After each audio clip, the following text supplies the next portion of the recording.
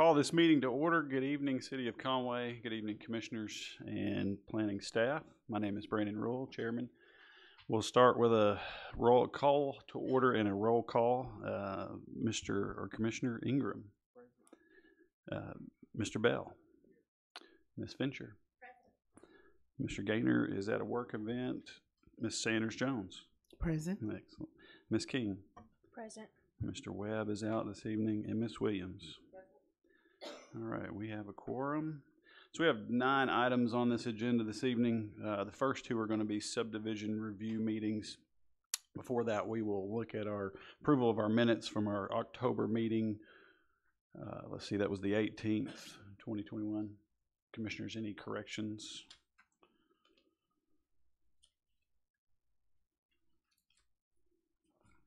No corrections, but I'll make a motion that we approve the minutes from the October meeting. I'll second. Thank you. We have a first and a second, or motion and a second. All those in favor? Aye. Any opposed?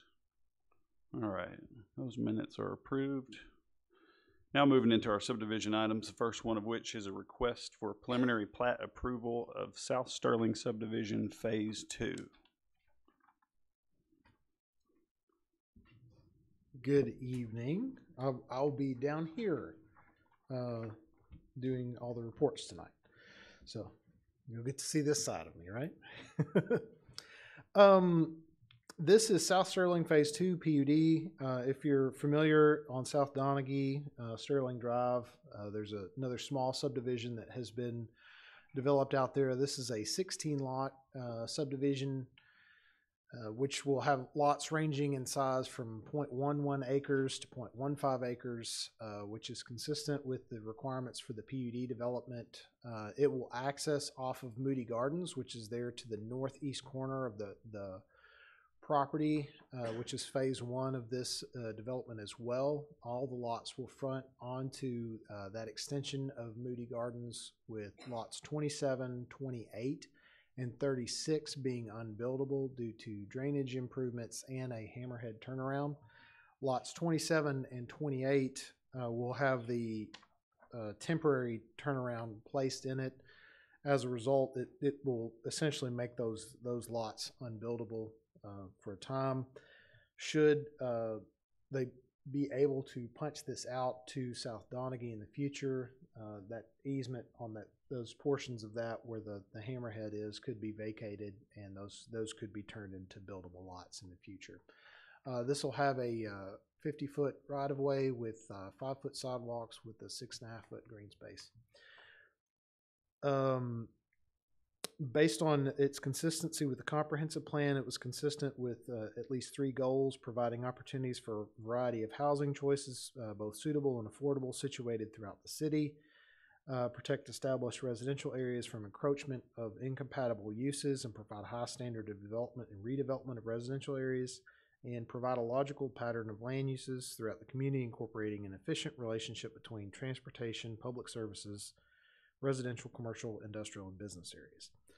So based on those elements, planning staff recommends approval of the preliminary plat contingent upon the completion of the amended punch list and the associated conditions of approval. So, any questions?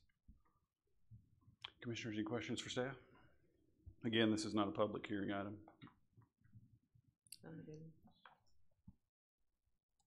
All right. Well, we'd like to hear from the applicant or the owner if they have anything to add.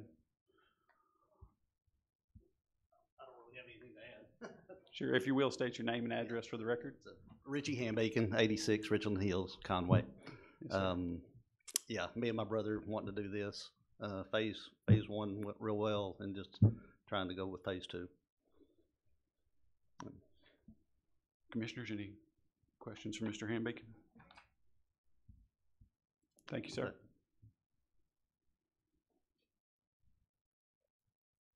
Any opposition to this request? All right, we'll bring it back into commission. Any more thoughts?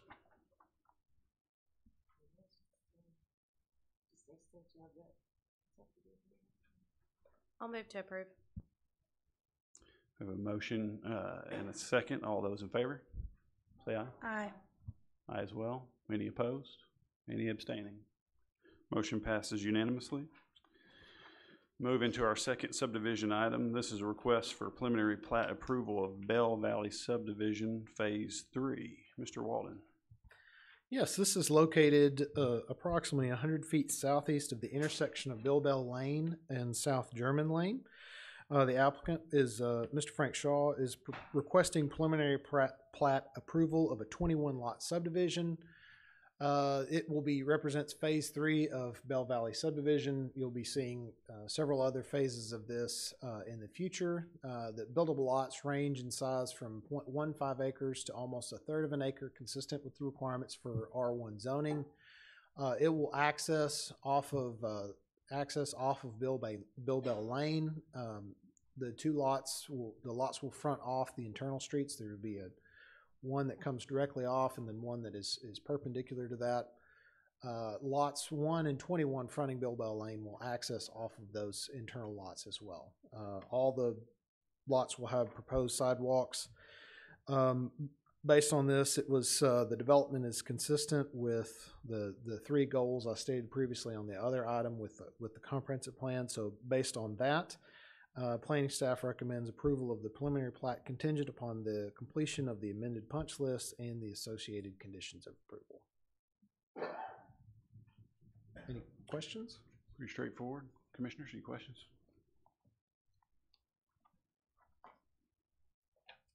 Now, you said lots 1 and 21 that front Bilbell Lane would be accessible from the interior of the development. Yes, essentially, there will be. You'll see that lot 1 there will gain access. It has direct frontage on Street A. Lot 21 and 20. Essentially, there'll be there's a shared access agreement that goes between those lots over to lot 19. So Okay. Be a shared driveway. Gotcha. I'm good. Thank you, sir. Mr. Shaw, do you have anything to add? Just a bit. Thank you. Thank you. We're this will be phase 3 of Bell Valley, and we're doing one street at a time as our new method of operation. So the next phase will be due north of this, then another phase due north of that, and so we will be building from south to north. The property south of it, fate of it is as yet undecided. Phase 1 has 13 lots, has sold and closed, and there are 13 houses going up, foundations in, and we expect to close on the other 30 lots before the end of the year and get houses started there.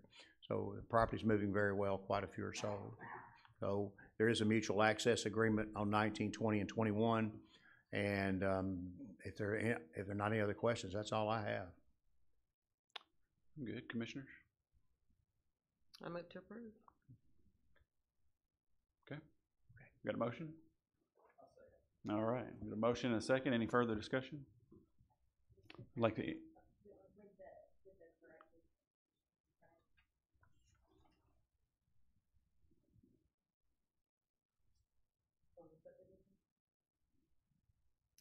Yeah, there's corrections there needed on the plat, which I assume will be done. And then those conditions are boilerplate. So yes, for the record, absolutely.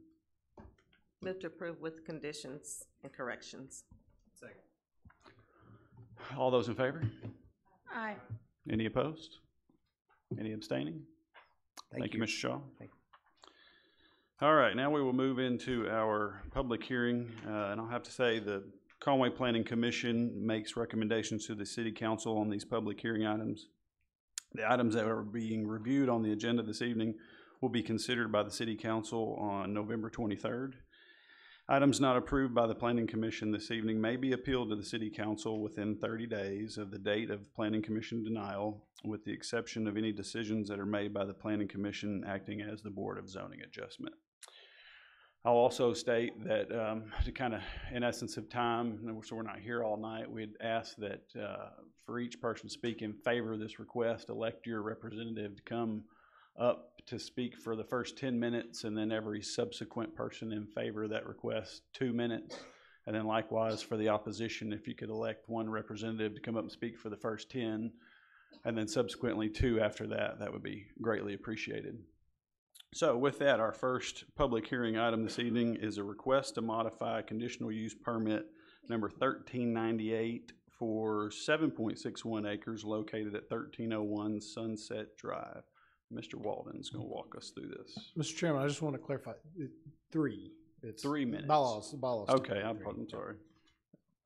Well, Ten I know we've got a lot of folks interested in this particular case. Yes. If this case looks familiar to you all, it is because it is. You reviewed it last May of last year. This is Lot 2 of the Walmart Baker subdivision, so this is the lot behind the neighborhood Walmart. So at the end of Ferris, this is proposed access from Sunset Drive. This was previously approved as a conditional use permit. One of the sort of aspects of it, what was previously proposed, was to have access off of the end of Ferris Road, which is in the loading area from Walmart, and additionally have access from Sunset Drive. Months and months of discussions with Walmart's, the city working with the applicant again as well to work on that. Essentially, Walmart declined to provide access. So, based on interference with their truck loading at the site, based on that, the applicant was advised to reapply for a conditional use permit, given the significance of the difference between sort of the impact of the use based on it accessing off Ferris versus accessing off Sunset Drive. So that's why it's here tonight. Looking at the zoning, the site's zoned R1. The requested conditional use is for a religious facility. On the comprehensive plan, it indicates for the property be used for single-family use, which religious facility is a applicable type use in this location. Looking at traffic impact, the assumptions we made on traffic impact are that this would be a 21,000 square foot religious facility or church. That is based on the site plan that the conceptual site plan that the applicant provided. In looking at traffic generation, it would generate approximately 63 vehicle trips per a typical weekday, and then about approximately 283 vehicle trips per typical Sunday. That is on a basis, I think, of the applicant can speak to the capacity, but potentially 400 to 500 capacity, maybe 600 capacity. I'm not sure. I would have the applicant clarify that. In terms of portions of the site rest within the floodway and floodplain, which they're not utilizing those portions of the site. That's the area towards the north that is largely indicated as green area. You'll notice on the site plan and the revised site plan. There are no current improvement plans for Ferris Road at this time. Connecting Sunset Drive to Ferris Road was investigated or intended, but it was determined that the connection was not supported by adjacent property owners and would require eminent domain, so that's something that the city is not currently exploring or looking at. Looking at the comments for this, under review of conditional uses, staff considers the provisions of section 901.2 paragraph J in the code, so that provides our kind of our basis for the items that we review when we look at this. The applicant intends to construct a 21,000 square foot church. The use is not allowed by right, but it is allowed as a conditional use in R1 zone. Again, with its access off of Sunset Drive, it would place all traffic entering and leaving the site onto Sunset Drive or Meadow Drive. That has resulted in, I think, considerable concern regarding the traffic impact on the surrounding neighborhood. Looking, in terms of the site, although it's designated as single family, due to the existing flood constraints, the site's proximity to intense commercial, traditional R1 development is probably not likely, though the site could support more dense or cluster development style single family. So If you were to build exactly like the neighborhood to the north, that's probably very unlikely, but something slightly more dense is probably possible on the site. The institutional use would provide an appropriate transition from the intense commercial use to the south to the single family to the north and east. However, given the site's access and location at the dead end of a street in the very back end of a neighborhood, that is something that is concerning. If approved, the development would be subject to the provisions of Section 1101 of the zoning code for development review. So based on that review, staff recommends denial of the conditional use permit on the following basis. While the use itself is compatible with the surrounding area, the use's access via Sunset Drive, given the scale of the development, it being a 21,000 square foot facility, would negatively impact the adjacent neighborhood. As such, these impacts make the proposed use incompatible to the surrounding area in a manner that would harm the general welfare of the neighborhood. Thus, the use is not consistent with the standards of items 1 and 2 of paragraph J in section 9012 of the zoning code. We do have, if the planning commission does choose alternatively to approve the item, we do have the conditions listed previously that were subject to the previous approval on the conditional use permit. So, any questions?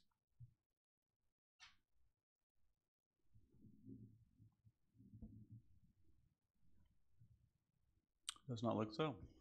Thank you. All right. We have the applicant or the applicant's agent to speak in favor of this request. I represent one church in the Baker family, but I'm going to yield my time to Pastor Paul Hudson. Okay. And let him take the big time, and I'll wrap up. Yes, sir. Good evening, Commission. Good I'm a evening. pastor, and I'm used to if I have to cut something out of a sermon, I can pick it up the next week. But due to the gravity of this, I realized I got one shot. So I wrote it down. Please do not take that as it means less. I just want to make the best use of our time. Sure. Okay? Thank you. Good evening, Commission. My name is Paul Hudson, and I reside at 2440 Little Creek Drive in Conway. I want to thank you for your time, your effort, your service to our community, and your consideration to our request to modify our previously approved conditional use permit. We believe that after hearing our heart and the facts, you will be inclined to grant us again the conditional use permit. My wife and I moved here 21 years ago. For 10 years, I faithfully served as a pastor at Second Baptist Church. To this day, I love that church and those people and appreciate what they do in our community. 11 years ago, though, Christy and I felt God calling us to start a church, not because somebody else couldn't do it right, not because we knew something someone else didn't, not because this is where our biological family is, not even because this is where we had the biggest financial support. No, we knew God had called us to start a church in Conway because we love people.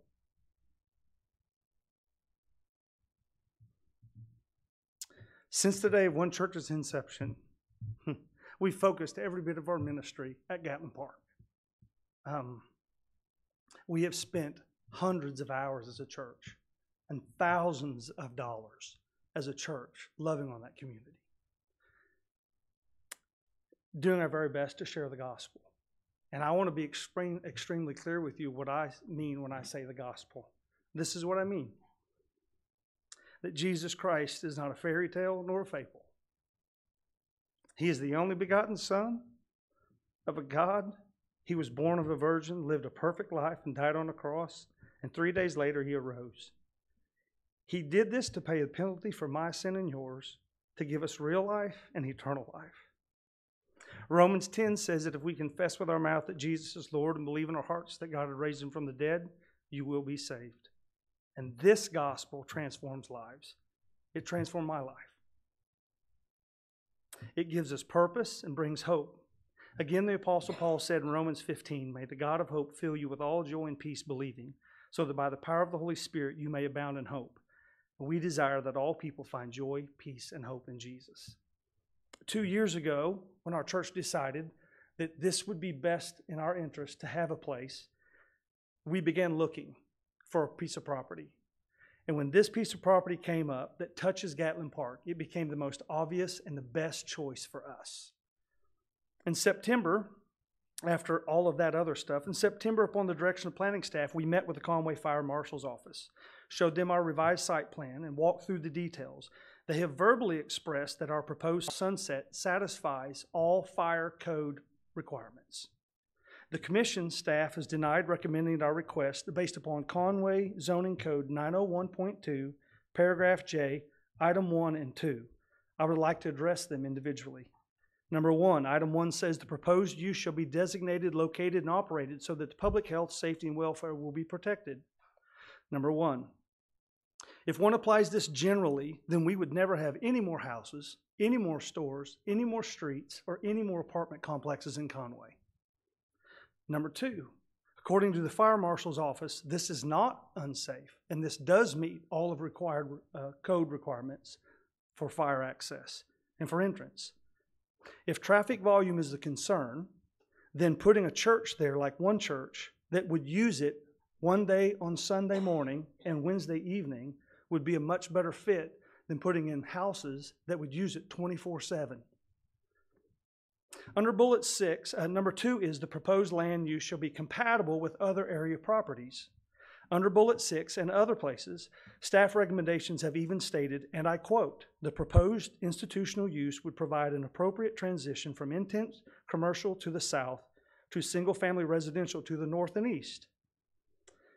In regard to projected traffic impact on page 13 that we feel is grossly overstated, I personally looked up how the ITE, how they manage that, and I'm not sure where they got the data. I extremely appreciate all the work they have done.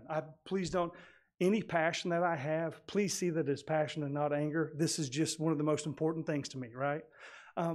As I looked at it, I don't know what data they used, but Adam Treese will speak to, it is grossly exaggerated, the traffic that we would put in there. But I'll let him approach that. The city planning department shows that there were 9 public comments that were put in there. By law, we mailed out 30 letters to property owners that touched within 300 feet of that property.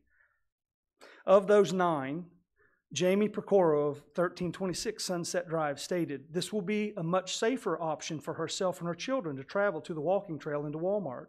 She does not think the church will generate that much added traffic, but would like to see traffic calming devices, signs installed for safety. We agree. That leaves 8 comments, of which 2 said they didn't like traffic coming through because they didn't want it to connect to Walmart. And that they wanted us to put walkways in that would connect to Tucker Creek. We are. If you look at the site plan, we are giving an easement to the city of Conway to do a free walking to connect Tucker Creek all the way across. And if you look at the site plan, which Mr. Treese will refer to, even the new Pompey Park puts it that it would be right there at our easement.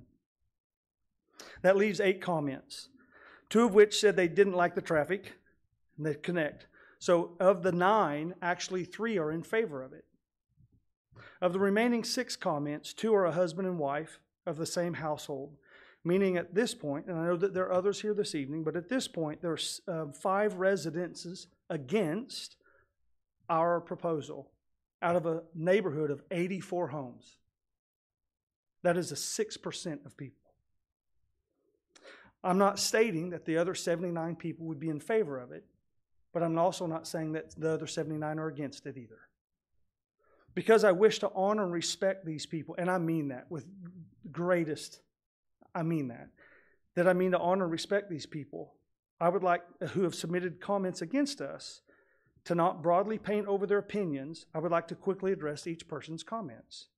James Locke of 1316 Sunset Drive believes that access through Ferris Road would be better. We agreed. We actually, if that had been possible, we wouldn't be having this conversation. But since Walmart has challenged us by stating that we have 6 floors of attorneys that will hold you up for years, we are left with this option. Or for the city to eminent domain. Eddie and Doris Morris of 2420 Meadow Drive. I know Eddie and Doris. They're friends.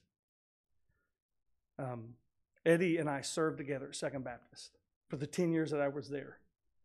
We attended Second Baptist together and even served together at the same time. They are good people, but I'm afraid that they're misguided and have wrong information and have built faulty presuppositions. Eddie's comments seem to center around that one church is just like Second Baptist. Actually, at the time that Eddie and I served together, Second was over 3 times as big as what we are or what we even propose to be, both in number of people and space in building. And they were on half as much land. Eddie has concerns that the roads are already close to needing repair. My opinion is that's great. Let us go in there and build a church, then we can all redo the road. Eddie makes 3 comments about that there's a single entry. Really, to me, that is a question that is answered in the fact that the Conway Fire Marshal's Office have given us verbal approval that they will approve, if passed to them, that this meets all of the fire code requirements. Eddie expresses concern that you should deny this because Walmart denied us. This is apples and oranges. Walmart denied us because they don't want any traffic back there.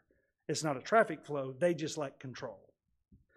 Eddie says that if we do church like Second did, we would have lots of traffic there day and night all the time. And he's told the community that. And he's right. If we did church like Second Baptist did 10 years ago. 10 years ago when I was there, or 11, 12 years ago, it was a program-driven church with a school, a daycare, a Mother's Day Out program, as well as other ministries using the facilities all the time at all hours of the day and night. But that is not who we are as one church. And that is not what we do. We're a relationship-driven church. The only scheduled events that we have are on Sunday morning and Wednesday night. We do the other things that churches do, funerals, weddings, take care of people. But the only scheduled events we have are Sunday morning and Wednesday night. Clint and Karen Bart, 1319 Sunset, said, "We love one church, and this has nothing to do with their construction." She goes on to express concern about traffic, saying, "We have enough issues with people not obeying the speed laws." My opinion is that sounds like a problem with current neighbors and not me. Norma Smothers of 2419 Meadows Drive essentially doesn't think that this is enough land. Respectfully, I would tell her, how much time do I have? Okay.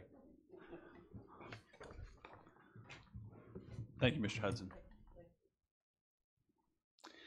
Anyone else to speak in favor of this request?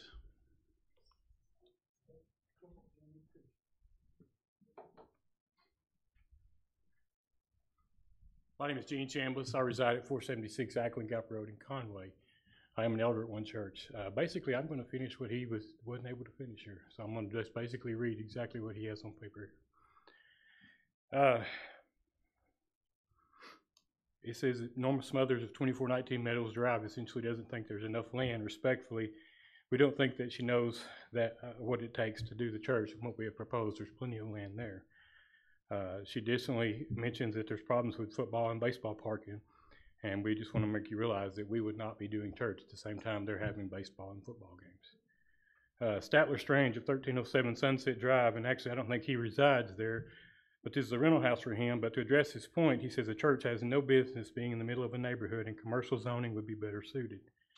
Well, we like to disagree with his opinion, and so would about 6 or 7 other churches in Conway that are located in the middle of neighborhoods. And that we want to remind that even you guys have approved that the planning department said this would be a very appropriate use for the land on our permit from last year. Lastly, we want to share with you the comments from 2 people who would be our closest neighbor, Mrs. Fisher and Mr. Newell. Marie Fisher of 2423 Meadow Drive has no opposition to there being a church there, but does not want to cut through and expresses fear that it would be used as a parking lot for walkers of Tucker Creek. We are here because there will not be a cut through to Walmart.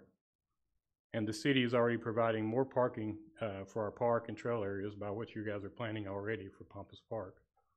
Aaron Newell of 1303 Sunset Drive is concerned about leaving green space. We agree, and not only will we leave as much as possible, but we will plant more trees. But Mr. Newell's last comment is of great effect. He says if the city or church was willing to build a small walkway from the parking lot to the church proposed to Tucker Creek Trail, we would support the construction, as that would be a benefit to us be able to walk from the trail to their home. That's already in the proposed to build the trail.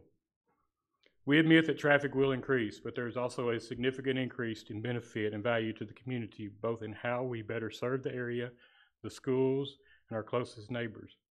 We would like to submit to you a 10-page summary document entitled Some Positive Benefits Churches Bring to Communities. It has slightly over 3 pages of cited studies, statistics, journal articles, and peer reviews from organizations and universities all over the U.S. The conclusion of this paper is churches promote outcomes that improve government stability and economic growth.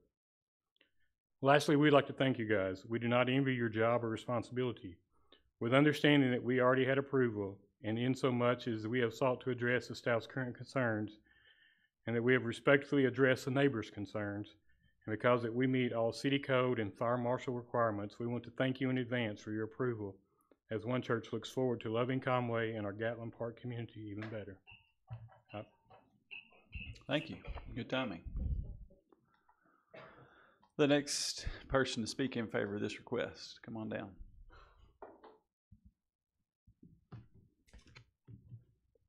Thank you, Planning Commission. My name's Adam Treese. I reside in Greenbrier. I'm a member of One Church, and actually, before I attended One Church, my very first meeting with One Church was at City in the Dark at Gatlin Park. So I'd actually met a lot of these people before I ever actually came to the One Church location on Front Street. So I would like to speak a little bit about kind of what, not to reiterate anything that they've said, but the initial site drawings we had was to have the through street. As they've said, Walmart was opposed to that. We only had one other opposition at that time, and that was one of the same ones that had opposition this time if it was a through street. So now that it's not a through street, the only two opposition we would have had before would have been eliminated based on having one drive. We do have some more this time. To address kind of the traffic flow, and I really don't understand exactly how the 283 vehicular count would be on a Sunday morning. I don't know how that was derived. I know that right now we currently use less than 100 spaces on an average Sunday. Our average attendance is 230 on an average Sunday. And to try to meet growth there, we've requested for occupancy of 600. I think Mr. Walden had mentioned it was 500 or 600. We have requested occupancy of 600 there, which would require 150 parking spaces, 6 of those being handicapped. What we have drawn on the current drawing would allow for 160 total, so we're just 10 above with 2 extra handicap spaces there. So that would be to meet maximum capacity. As Paul stated, meeting with the city, essentially we created a hammerhead turn since we didn't have a through street now after meeting with the fire marshal's office, which is very similar to the hammerhead turnarounds you see in a lot of the residential developments now. We are compared a lot to other churches. As far as size, I think you'll see we cover less area percentage-wise than many of those. To jump to another point, as far as traffic within the neighborhood, currently for the last 11 years, we've done City in the Dark and other events in the neighborhood just north of this. That's very comparable to this.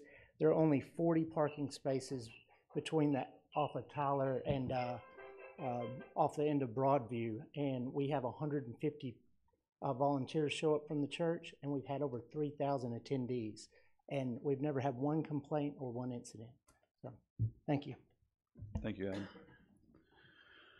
The next individual who would like to speak in favor of this request, please come on down.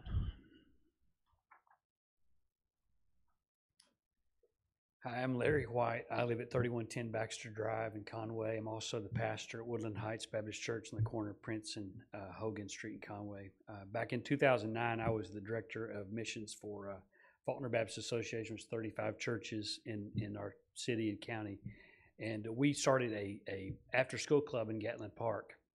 We tried to find a church to connect with that after-school club. College students at UCA were conducting that. We couldn't find a local church. There's not one on Tyler Street.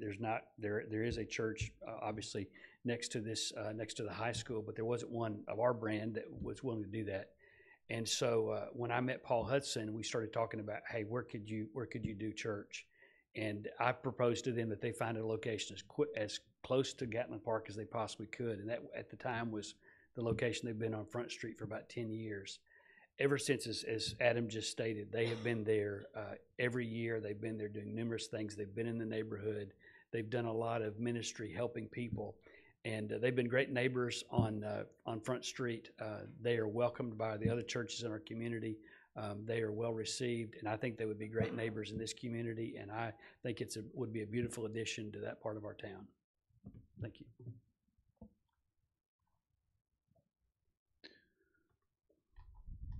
Next person like to speak in favor?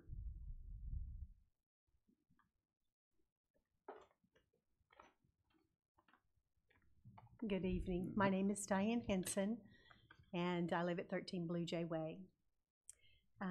I've been a resident of Conway since 1973. I've been a teacher in the Conway school systems for 32 years, teaching for 36 years. UCA and Hendricks are included in those years. I served on Conway's Board of Transportation for several years. As serving on the board for Big Brothers and Big Sisters, I've worked closely with Choosing to Excel and Thelma Moten. I've been a member of the Chamber of Commerce. I'm also a graduate of the Faulkner County Leadership Institute.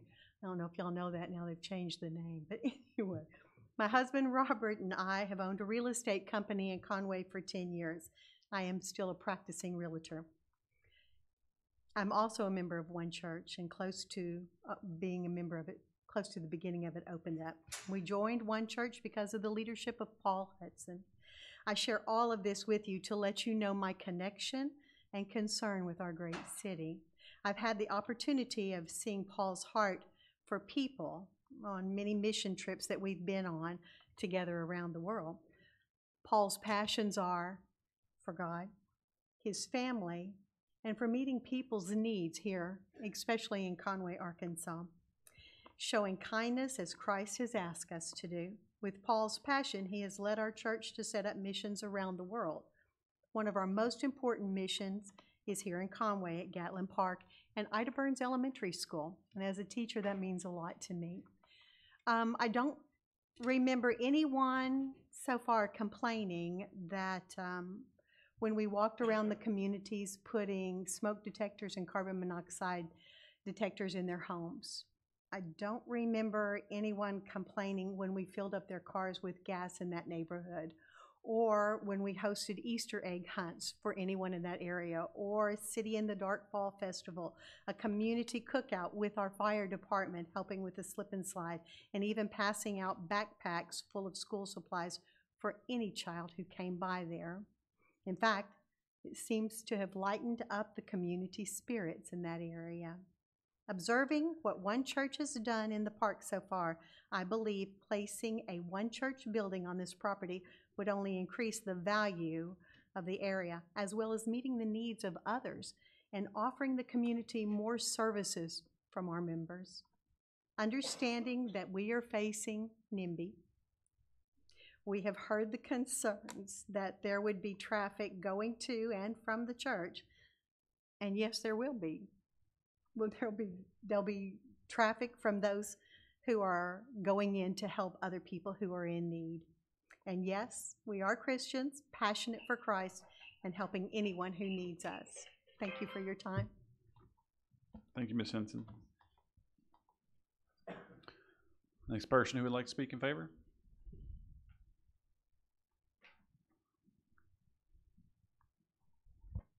Good evening. My name is Scott Miller. I am the current director of the Faulkner Baptist Association.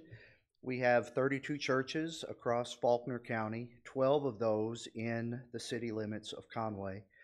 All of those churches are in neighborhoods, and all of those churches are good neighbors and are assets to the communities in which they are. Gatlin Park has been the primary ministry opportunity for one church, basically since their inception. It's a neighborhood and a part of Conway, a community in Conway that is sometimes neglected, even by our churches, but not by one church. We have seen this as a godsend that this property was available for them and to them, and we would like for them the opportunity to serve as neighbors in that community, neighbors with the community, neighbors with the city, and we hope that you all will grant their request to do that. Thank you. Thank you. Next person to speak in favor. Good evening, everybody. My name's Kent Baker, and I represent myself and my mom that owns the property in question. And as I was sitting back there, I kind of changed horses on what I was going to talk about. I kind of wanted to touch bases on all the positives that have came from that property that my mom has owned for over 40 years. When the city of Conway was in dire need of expanding Prince Street there, they came to her and said, we need some land to expand that road. So she gave them the land to widen the road. And they said, well, we want to do a roundabout at the same time and to try to ease some of the Conway High School traffic. So she said, well, how about I just give you the land to extend Ferris Road? So she gave the city the land to extend Ferris Road to help relieve school property, or school traffic from their property. And then they came to her and said, you know, the walking trail from Gatlin Park, it comes up to her property, and then there's Pompey Park. And so she said, well, how about I just move the fence back, and I'll give the city of Conway the property to extend the walking trail on that side of the creek. So she gave the city of Conway property to extend that. So everything has been positive from that piece of property for the city. You know, the neighborhood market, the Chick-fil-A, I think those are great assets for the neighborhood, the community. The relief of some traffic from the school, I think that's been a positive. And I think a church sitting in the middle of that 7 acres on her property would have probably the most positive effect of anything that's happened on her land. And I request that y'all, or submit to y'all that y'all would approve the rezoning or the conditional use permit for them. Thank you for your time. Mr. Baker, can I ask you? Yes, absolutely. Mr. Baker? Yes. Is that property being leased to the church, or are they purchasing? No, they're wanting to purchase it from my mom. Purchase it. Mhm. Oh, okay, I see. Yeah. Thank you, sir. Thank you. Yes, sir. Come on down. Next person to speak in favor. I may be close to the last one, so smile. No worries. Thank you. My name's Corey Imboden. I live at 1048 Cadron Settlement Lane in Conway. And my time will be brief. I'm here to, if I can, read a statement from Triple H, who couldn't be here tonight. If you guys know Trip, he's the president of the Conway School Board. He's a small business owner and an active member in his church, which, by the way, is not our church. So if I can, I'd like to read that, and that'll be my time. Yes, sir. Go ahead. Yes, thank you. Need my glasses. To whom it may concern, I would like to speak on behalf of one church and their proposal for a church site located just south of Gatlin Park and close to Conway High School.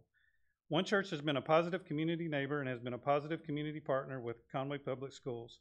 Their benevolent efforts have had and continue to have a positive impact on our children, particularly Ida Burns and surrounding neighborhoods close to the park and the high school.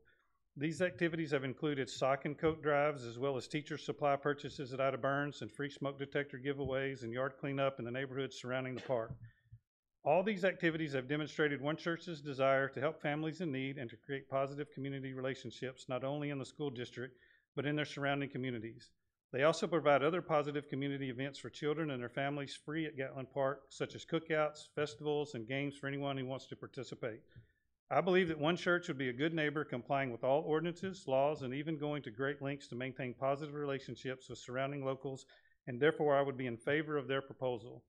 Disclaimer, I am only one voting member of the school board and therefore do not represent the school district's official position on this matter. However, I do speak for myself as one voting member of the district, a parent, and as a resident of Conway who loves this community and the people in it. Sincerely, Trip. Thank you. Thank you. Next person to speak in favor. Thank you. I'd like to just, if I can, give you a little bit of history of this area. Back a time, I represented Walmart, Neighborhood Market, and they tried to buy the Pompey property. We couldn't get that rezoned. Their intention was to take 8 acres and give 12 to the city. We couldn't get the rezoning for them. So then thereafter, Mr. Pompey, the city wanted the property as for Pompey Park. That's why it's named Pompey. His name is Frank Pompey. He's from Arizona. So then I represented Mr. Pompey, and we sold the property to the city. Walmart Neighborhood Market originally looked at the Baker property because I was their attorney at the time, but it probably wasn't quite wide enough. So later they came back with a redesigned parcel and bought Miss Clara's, the front part of her property. The street extended, that's Farish Road, back to allow some school ingress and egress, as you've heard. And the real problem with this whole idea is that Farish Road was not extended to the back of Walmart's property. Now that's an anomaly that I don't find anywhere that I developed or anywhere that I've seen. That's an anomaly, and it's the problem.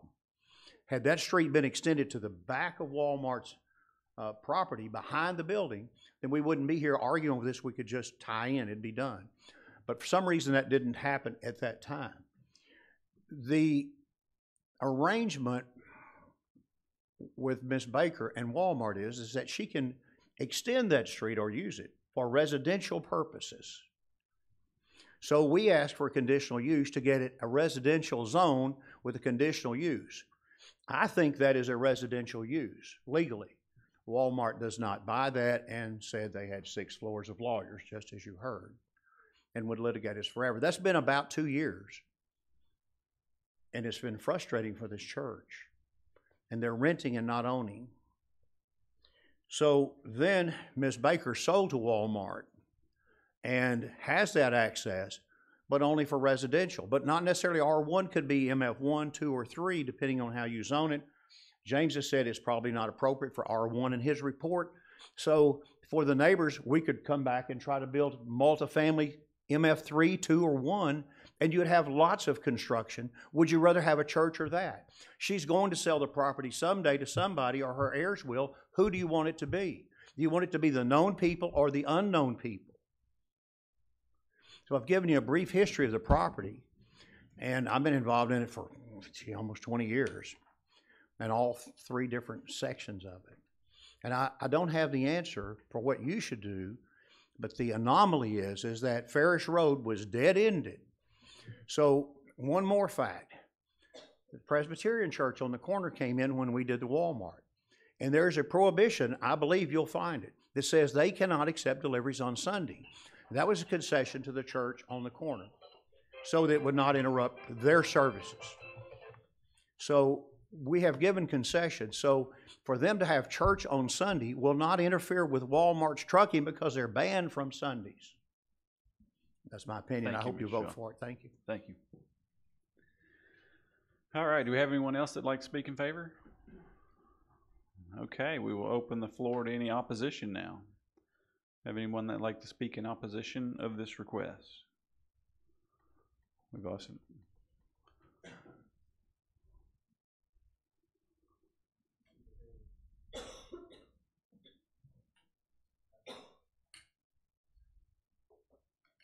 Good evening. Hello. I'm Marie Fisher, and that's my home right there underneath adjacent properties. If you'll see, that is just a dead-end lot, and it's just been empty for many, many years, because I've been there, well, since 76, okay? I'd love to see it developed. I'd love to see a home built there. They have addressed a lot of issues, and they've put a lot into this, and I admire them for it, you know. And I'm a Christian woman. I'm just not a member of one church, you know. I wish, like Frank Shaw said, I wish we could get Farish Road. Mm-hmm.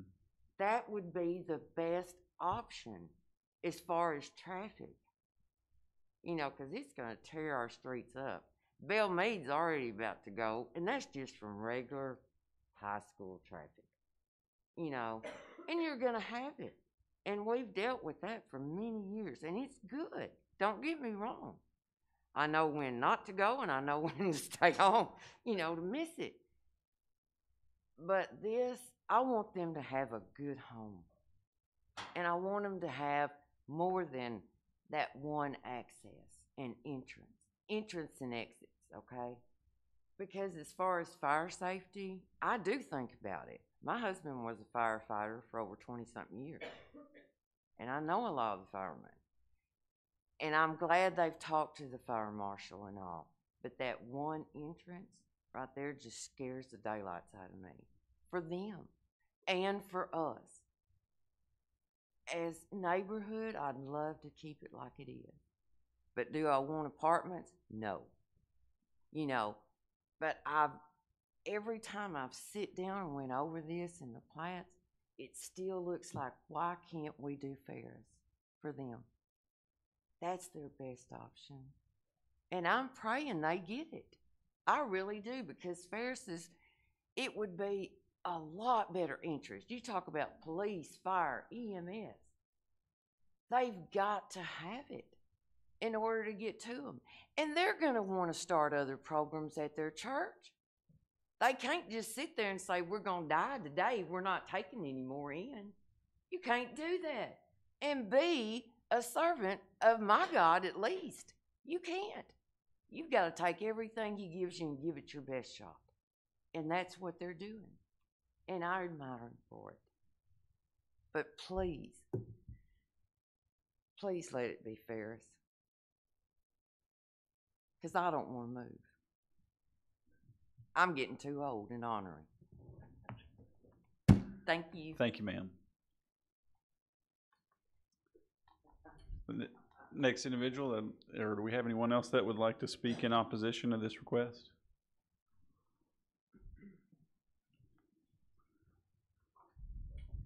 Come on down, if you will, state your name and address for the record. Hi, my name is Blake Organ. I live at 1317 Sunset Drive.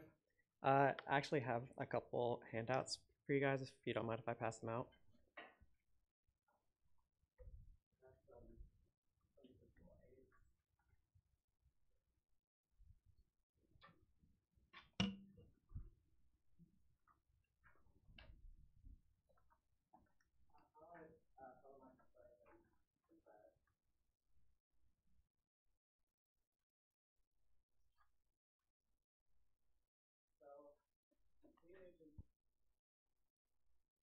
One second, your microphone's not on.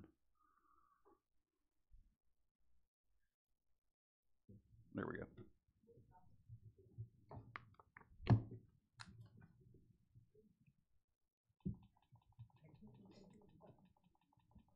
Go ahead. So we moved into the neighborhood about 2 years ago, and we have spent quite a bit of money renovating the house that we live in at 1317. And part of the reason we moved into the neighborhood was because it was a nice, quiet neighborhood. There wasn't a lot of traffic going through, and the location of this proposed church would greatly increase traffic. It's at the end of the dead end on the neighborhood, and I have included a map with what the main roads are and some of the roads that would have to be taken to access the church. And the people that were notified, they said by law were they lived within 200 feet of the property line, and this affects people that go much further than that line. It goes through the entire neighborhood. My second concern is that I don't feel people were properly notified. One of the requirements is that they have to have a sign within 15 days of the hearing. They did that last month, but as of tonight, the sign still says October 18th, and that's on the sign that's at the dead end of the property, and the other sign is on the backside of Walmart behind a delivery traffic only sign, so people wouldn't be able to see that sign anyway, unless they went past the sign. My third concern is that with them wanting to be a part of the community and expand into the park and include a parking lot to do that, people are going to be using that parking lot that don't go to their church, so people are going to be you know, going through our neighborhood to get there. And I've also included some pictures of on-street parking within the past month. This is just 4 examples, but a lot of the times you can only get 1 car through at a time with the people that are street parking, and especially with high school football games, on-street parking can get out of hand sometimes. So with all that being said, I really don't think it's a good idea to build a church there, and I hope that you decline the conditional use. Awesome. Thank you. Sir, this on-street parking seems to be day and night. Is it constant? Yes, there is a lot of on-street parking. While the neighborhood is quiet, there is a lot of on-street parking, and you have to weave in and out of traffic to get home sometimes. And if there are any other questions, I'd be happy to answer those too. Okay. Good, thank you. Next person who'd like to speak in opposition, come on down.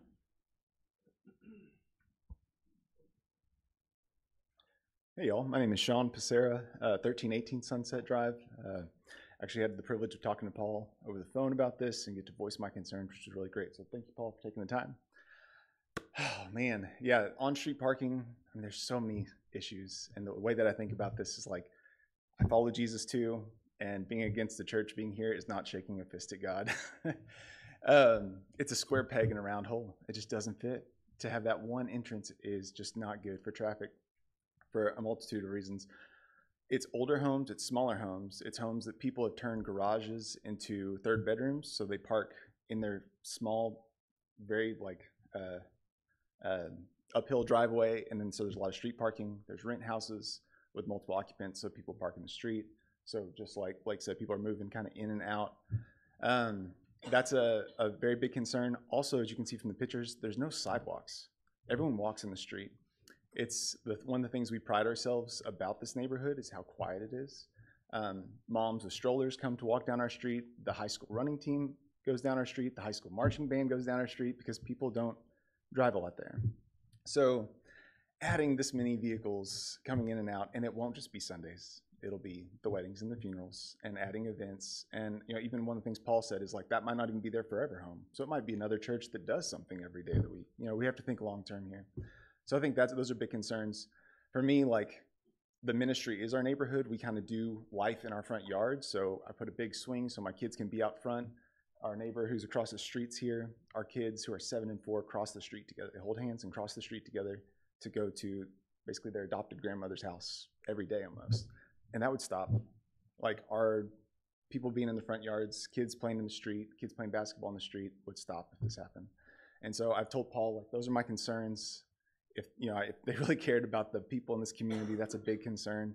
Several of the people that came up to speak in favor of it, named Ackland Gap, Greenbrier, they don't even live in Conway or in that neighborhood. They've been doing ministry in this neighborhood. Being the church there or not, they're going to keep doing that. Great, please keep. Those are great things. So those are my big concerns. Is the safety is just I fear for my kids. We don't have sidewalks.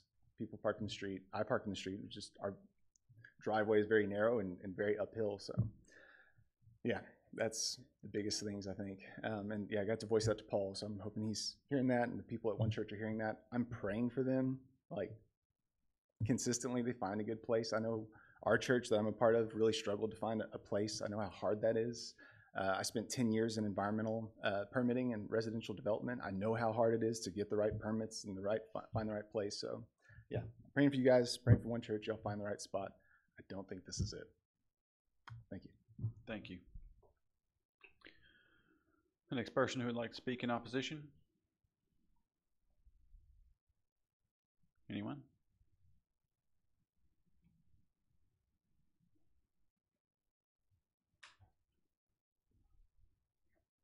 My name is Philip Parrish. I live at 7 Everwood Drive on the west side in Smoking Oak subdivision. How much time do I have? 3 minutes.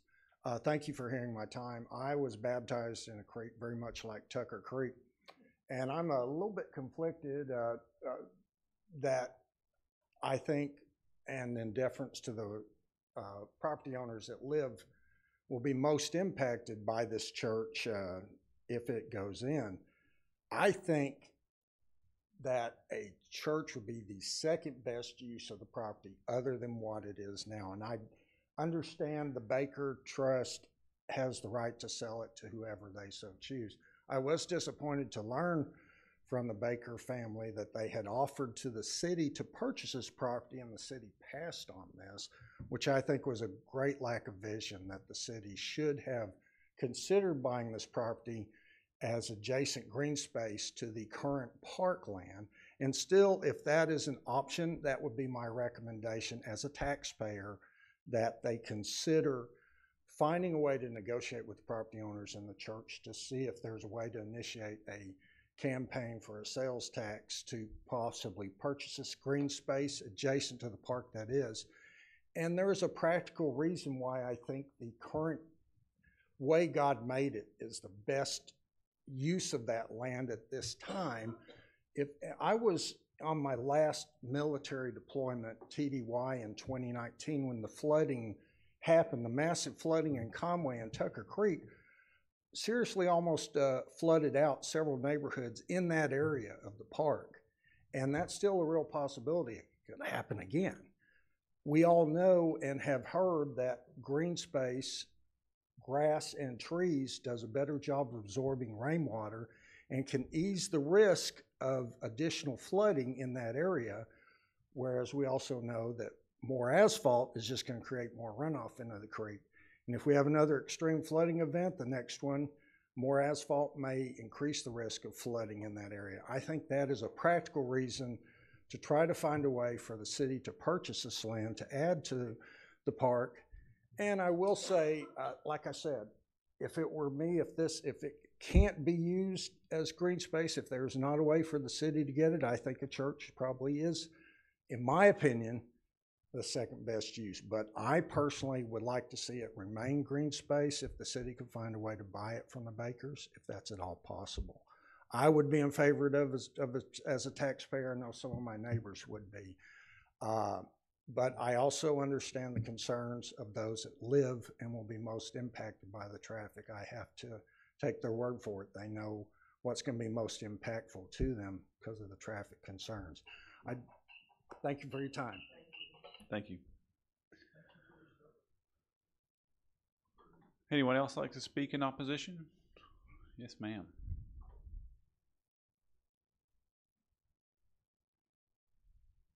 I'm Marsha Lacey. I live at 20 Ironwood, and I will say I fought against Walmart because I look out my back door and there it is. But they came through with the traffic and the trucks and everything. And at this point, I'm truly glad they're there because I can get on the bike trail and do my 1.5 mile walk, which I did today.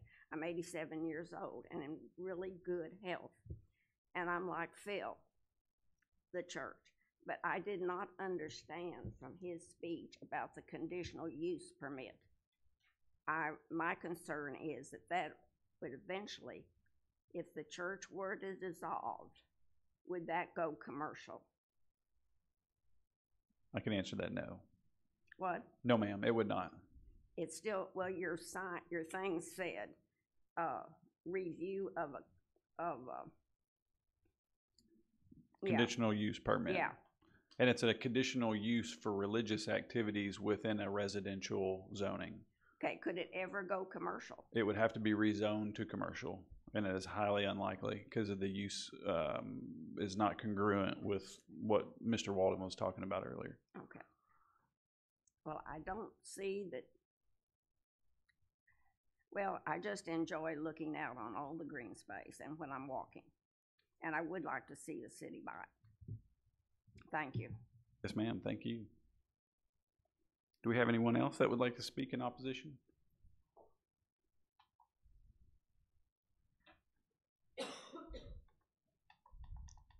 Good evening.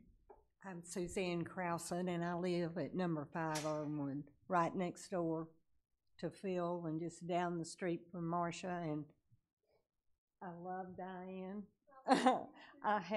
We have 4 that I just think of right off, Second Baptist people living right on that street in Ironwood. And my concern is this, and I walked out there and walked all around. I've lived there for 41 years, raised 4 kids. All my boys played football out there on Gatlin, and I love Gatlin, and I love that green space. And I will tell you, I think the part that I'm thinking about has 50 huge trees. It is a beautiful, beautiful space, and I'm glad that they've had chain link around it and have kept it like that. Have y'all ever walked out there to see that? Yes, ma'am. And what it looks like? And boy, we got blue herons, great blue herons down there in that creek, and I don't think that they would be there. And this is something that's just kind of personal to me. I mean, I didn't even know Trip Leach is a wonderful friend of mine, and I didn't know that he was going to get up here and say that. And I don't want to cause any crossways things because we all love Jesus, and I know he loves us. And but it's just so pretty and so nice, and I love churches, but I don't think that a parking lot and a church can do what the trees and the green grass can there.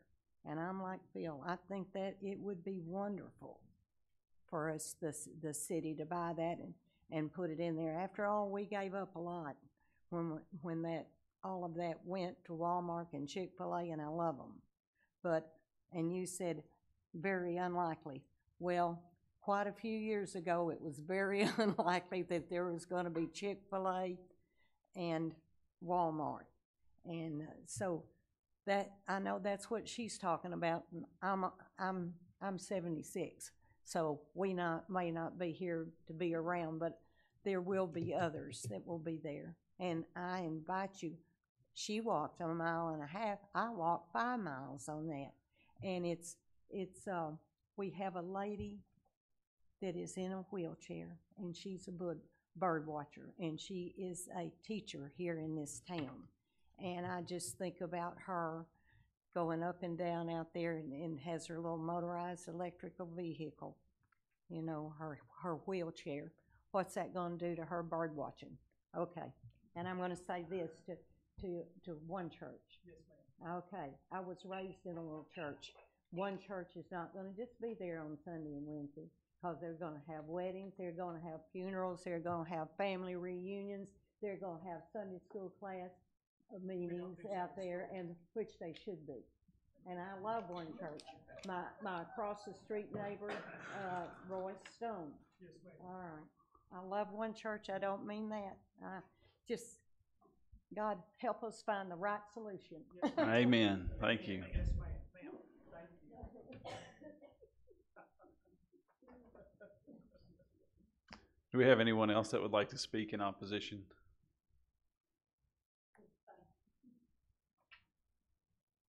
Okay. Seeing that there is none. Planning staff did receive one more public comment today. I sent it out via email, but I'm going to read it to the record for you guys right now. I am very concerned about the application for conditional use, which would allow for the construction of a 600-seat auditorium and 160 parking spaces on a residential lot located on the dead end of our neighborhood at 1301 Sunset Drive by One Church of Conway. Current construction drawings show one entrance and one exit point, that they are only accessible through Sunset Drive and Meadow Drive. I have lived in this neighborhood for 48 years and was under the impression that this area was zoned for residential only. I am not in favor of this because of the one entrance and one exit that would cause a large amount of traffic in our neighborhood on certain evenings and on Sundays when I would be trying to enter and exit my residence. If another entrance and exit would be available on the other side of the church, this would be a much better option. That's from Gladys Hilliard, 2410 Meadow Drive. Thank you. Thank you, Lauren. You timed yourself.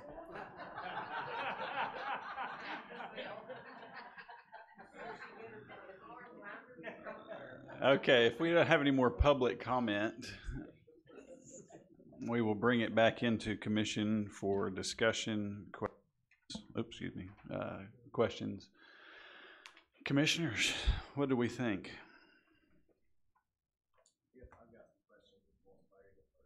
Please, sir. So,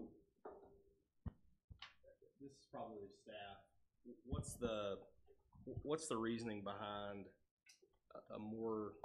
something more dense than R1 being the right fit if, for a future rezoning? That's typically when I include that comment, it's not necessarily saying that that's the right fit. That's likely what the market would bear in this location. So essentially, because there's a lot of constraints on that property, and given its location, that development as a standard single family subdivision is not likely because of size. Just saying that that's an unlikely scenario. Gotcha. Okay. And then while you're up there, are there, if this were to be approved today and it went through and got through the city council and all that, are there other options for additional access points that would still be considered? Or when you said that the city didn't want to pursue eminent domain, is that completely off the table? I'm just trying to understand what could change if it was approved. I think that's probably the question better suited to talk to the folks in Bentonville at Walmart, because that's in our discussions that they were very clear that they kind of wanted to leave access as it currently stands, and so in terms of the city going through the eminent domain process, it would be a significant battle. So.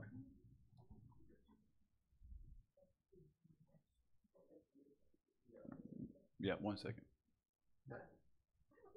Behind the church, is that a street? Is that an entry point behind the church? Turn me I'm which direction are you pointing on the screen? Like left or right or top or to the bottom? left behind the church, where? Well, you'll note on the top there's a original conceptual site plan that had a primary access coming off of the Walmart parking lot, which is to the left. Okay. On the revised conceptual site plan, it has primary access coming off of Sunset Drive there. It's not a street; it's a walking trail that I was seeing. Oh, you're talking about on the top. That's where the Kinley Trail is. Yep. on the top there. Okay. So there's Tucker Creek and there's Kinley Trail up there on the top portion. Okay. So one more question, James. When I was looking into this, trying to familiarize myself with the area, the easiest way I got there was going through the high school. Between the stadium and the auditorium, all of the traffic, I guess, estimates and the things in the report talk about Sunset and Meadow. Did we look at how it might impact the high school and traffic through there? No, more than likely, if you're thinking about the times where the school is causing traffic and the times that a church is causing traffic, they're not concurrent typically. I mean, I don't know of a lot of churches that have church on Friday nights or 7 o'clock in the morning or at 3 o'clock in the afternoon. So more than likely, but based on their operations or similar operations of another religious facility, church, more than likely it would be Sunday morning or Sunday evening. Would it provide parking for events at the school? Would that be parking that they would use? That would be entirely up to the property owner, essentially, whether they allowed access to the site or not. So that's not something that would be a condition propagated by staff. I see Mr. Hudson's here shaking his head yes. Yeah. I guess the main thing that I keep hearing is about the traffic, and I think there was one person that spoke in, or a couple people that spoke in favor, that were saying that there was a huge discrepancy between what the traffic study was and what there actually was. And I just kind of wanted, I know we're kind of talking through it, but just one more clarification on that as to why they're saying that their membership now, they only have maybe 100 to 200, which we know all church, our goal, I guess, is for most church memberships to grow. So that's, we know that'll happen, but is there a huge discrepancy from what the staff sees between what they're saying and what research that the city staff did? I mean, from a standpoint of you can look at the number of parking spaces that they'll have on the site, and that's largely going to limit the number of cars that would come in there. When you're looking at traffic generation, it's not necessarily just at one point in time. So the basis of the way that we analyze that, and it is purely an estimate, right? I mean, it is an estimate as much as an estimate is an estimate. It's based on the ITE transportation or traffic demand model, or what I can't remember what the specific model. The ITE, the Institute of Transportation Engineers Trip Generation Manual. And so basically that book, and we have an online tool that is based out of that. Essentially, they go out and do survey of various types of uses, church being one of those. They take statistical analysis of that, and then you basically come out with something where you can plug in so many trips per square foot of a particular use. And so that's our sort of the math that we did is we've got 21,000 square feet. It says X number of trips per square foot. Therefore, we get this. So that's what it is on a typical Sunday based on that. Now that's not to say that you're gonna. I mean, that would obviously result in people parking over on top of one another, so that you would assume in that situation that might be distributed to different times of day. Again, as they said, they typically operate on a Sunday morning only. There is no restriction, so should a different type of church go in there at some point, it could be that they operate Sunday morning, Sunday afternoon, or Sunday evening. So, is a trip considered round trip or one way? It is one way, in and out. In and out. Yeah. Okay. James, I guess it's the same traffic model you've been using for. Yeah, it's the same. You didn't change your process for no, this? Okay. No, it's the same. And, it's not a perfect science. Trip generation is not a perfect science. I have a question, and it's probably the same question I have every time we deal with a traffic issue and a land use issue. We're not necessarily tasked with figuring out the traffic for the streets.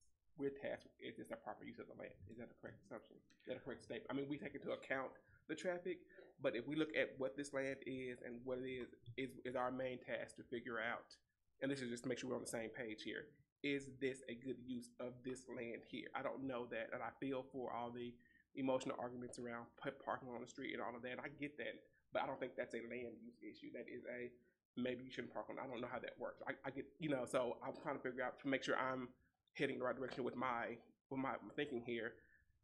The traffic in there is one thing, and that is a traffic department, whoever issue, but is this a question of what is this land good for? What can we do with this and the use of that land, right? So in terms of evaluating conditional use permits, what you are looking at is the land use. What are the aspects of that particular land use in this site? So it could be, what are the traffic impacts, potential traffic impacts that occur? What are the noise impacts that might occur? What are the light impacts? What are the sort of various types of externalities that could affect adjacent property? So traffic is one of those things that you look at and consider within a broader view of what are the overall impacts. That's why you look at conditional uses, because you're looking at, is that particular use appropriate in this area based on all of the impacts that it might have? And it's a sort of a broad look at everything. I have traffic concerns that I'll do in discussion, but while you're here, I have more of a question about the flooding impacts. I know a lot of times development, especially something of this size, changes the topography in a way that could if this is a flood zone, could it cause the neighborhoods around with the way it's going to be developed to flood if we have flooding events like we've had the past few years? You'll notice that's something that Mr. Treese has already kind of looked at, but largely the activity on site would occur outside of the floodplain. So this property, part of it is floodway, part of it is flood zone AE, which is basically where we've established a base flood elevation in that area. So those are technical issues that would be, if it were to move forward when it went through development review, that would be something that would be examined. But just a general glance from a planner's standpoint in terms of looking at it, largely what they're proposing to do is outside of the floodplain. Just to add to that, Laura, that could change the flow of water. And because it is concrete and it doesn't absorb water, that water's going to go other places. So it could change the flow of water.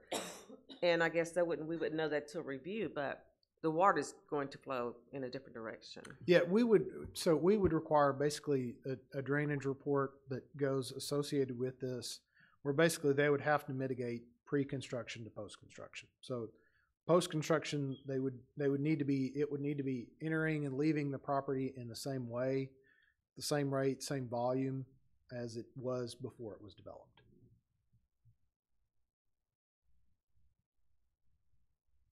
All right, now I do have concerns about the traffic that's being raised. I'm in that neighborhood quite a bit, and there is a lot of on-street parking, and 2 vehicles do not pass through there at the same time.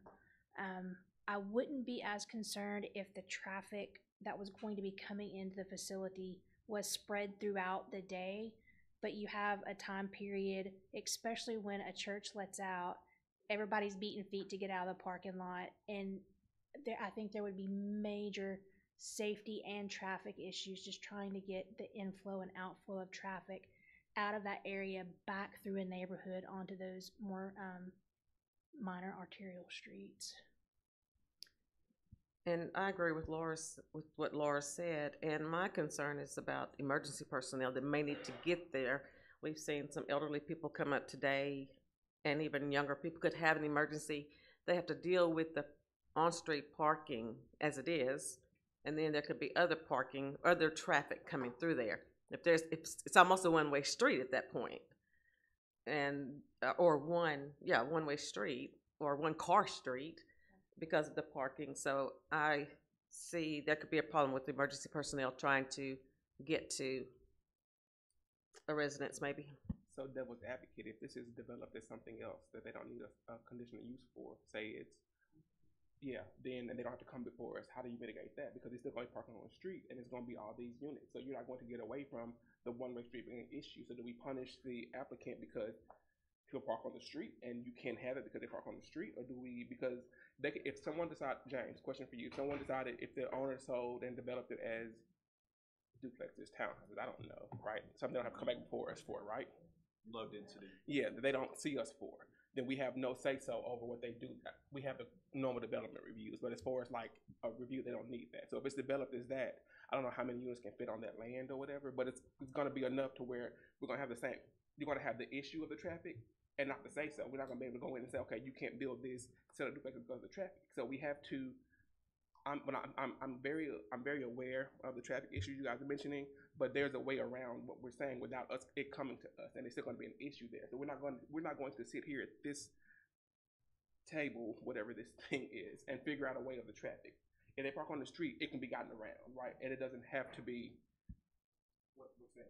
Right. Well, with the issue at hand, I feel like it's a big problem. If it were to be low density, this is R1, I guess. So it would be low density. It wouldn't be as many cars anyway. If it's low density, single family homes or whatever. In essence, that's just the way I look at it. It is the land use rights that are vested with this property currently is for single family development. If it were to go through something that didn't conform to the minimum standards of R1, for instance, like a PUD, or if it were duplex development or any type of multifamily, it would basically come back to the planning commission and city council, because they would have to get different land use rights to develop the property in a more dense way.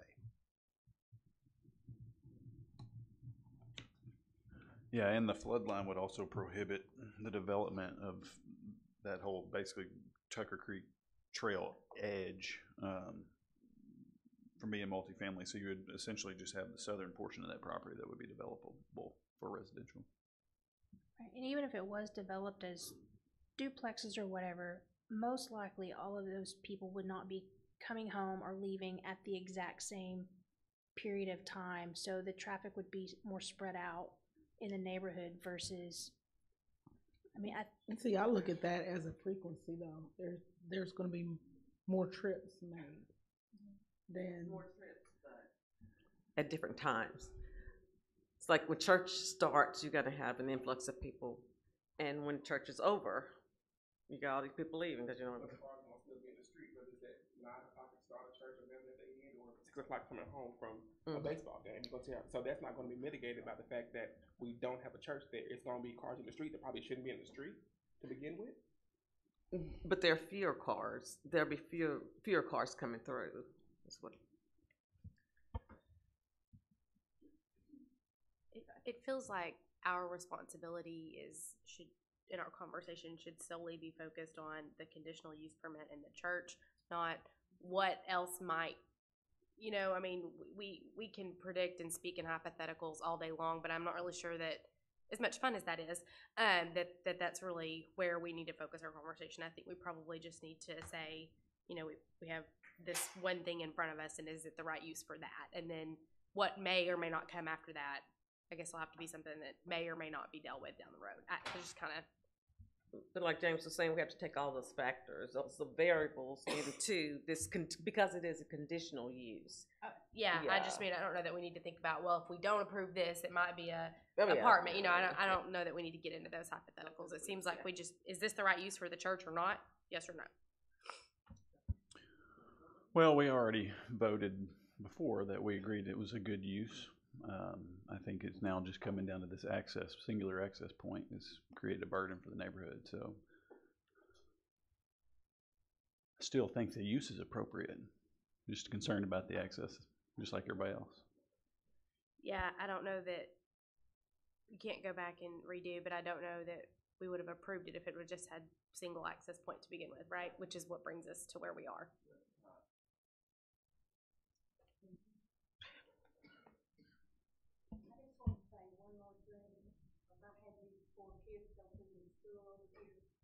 It's not just Friday night. You've got Monday night and Thursday night football, and you've got soccer, and you've got girls softball and baseball. So it's a lot of time in there. I thought I can't get out of here without saying all the experience that I've had with athletics over there, which is good. Yes, ma'am. You do need to know that it's more than just Friday night. Sure. Yeah, I understand. I'm a Wampus cat. I bleed blue. Can I make a comment, please? Yes, ma'am. I live right behind Conway High School, baseball field. Never been a problem. The kids are great. Even though one of them had such an arm, they broke my patio glass one time. But it was all right because she had an arm on her. But anyway, the kids have always been great. Like that lady said, it's every night. Yeah. And Wednesdays the band practices early and sometimes late. I know that from experience. I've had them in athletics and I've had them in music and other arts myself. Mine are all grown. But that one entrance, it's going to kill it. It's going to force me to leave. Thank you. Yeah, we got to cut it off at some point. Commissioners, what say you? We call it to a vote. Somebody like to make a motion?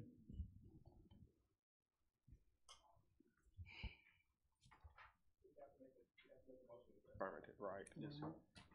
And then the vote falls where that's right. So I'll make a motion to approve the conditional use permit with the staff recommendations here. I know they recommended we deny it, but if we approve it, they had the following conditions, the 1 through 10 there. I recommend that we approve the conditional use permit with the 10 listed items there attached to it. I'd like to second that. Okay, there's a motion on the floor from Arthur and a second from Ms. Sanders Jones. I will call the roll. All right. Ms. King. No. Ms. Jones. Yay. I'm a yay as well. Mr. Ingram. Nay. Nay. No. No. Yes. Passes. You want the yay stories? Motion passes with it. I'm sorry, my math is terrible right at this instant. 4-3, yes. Thank you. Okay, so in the event, the motion passes.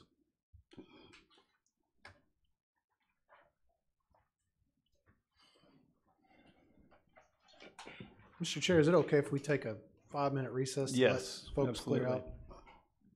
May I ask for clarification before we do that? Because I couldn't hear exactly. And as attorney pointed out, was the vote 4-3 to approve? Yes, sir. We need 6 for approval, is that correct? Or we? No. We amended that rule? We amended it. Okay, so majority, that's correct. Oops, sorry. Yes, that's correct. Okay, thank you. Yes, sir. We changed the bylaws. Yeah, just take a 5-minute recess. We'll let people clear out. It's usually, there's a lot of side conversations that happen and it gets kind of distracting.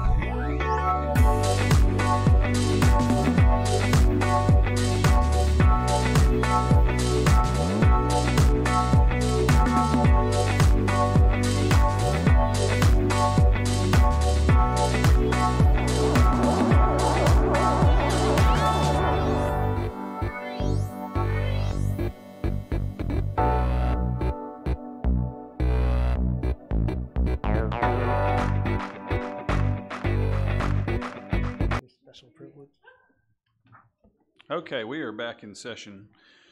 Jumping into our next item, item 2B. This is a request to annex. This is 30.27 acres located at the south of Lower Ridge Road, east of East German Lane. Mr. Walden. Yes, the applicant is requesting to annex this under R1 zoning for single-family residential. Staff concurs with that request.